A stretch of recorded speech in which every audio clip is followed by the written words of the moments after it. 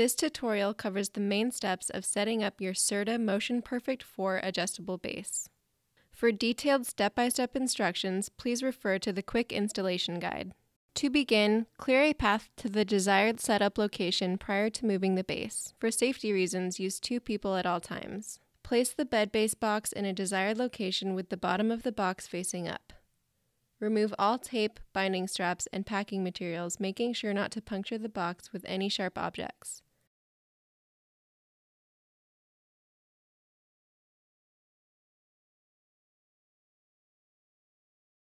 Remove the plastic cover and lay the base down so the bottom side is facing up.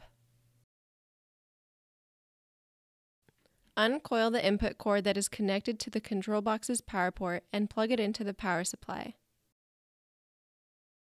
Note that the legs untwist into separate sections for custom leg height options. To install the legs, thread the washer over the screw on the leg. Then screw the leg into the nutsert on the frame.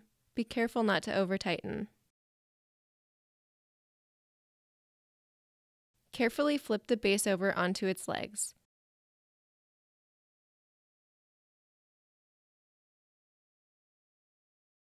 Install the mattress retainer bar by sliding each end of the bar into the retainer brackets at the foot of the base. Install the remote batteries.